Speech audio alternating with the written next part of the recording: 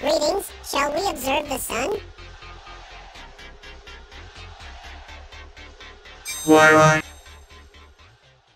A phalanx of new sunspots emerging over the sun's eastern limb has boosted the odds of a solar flare today. NOAA forecasters say there is a 50% chance of M-class flares, and a 10% chance of X flares. Up next, on this solar flare classification chart, showing the last 24 hours of solar activity, there has been 5 M-class flares with the largest being a 7.2 class. Using this SDO 131 filter, just here, all the M-class flares have occurred from sunspot region 3293. Here's a closer look of the flares.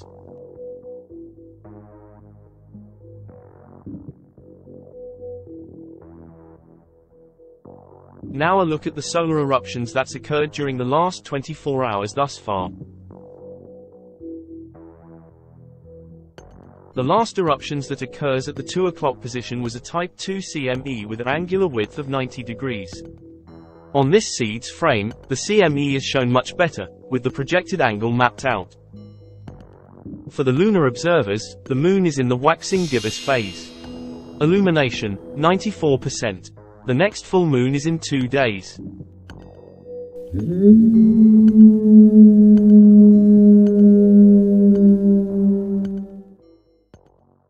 This is the position of the planets today. And as always, sit back, relax, and let me keep my eye on the sun for you.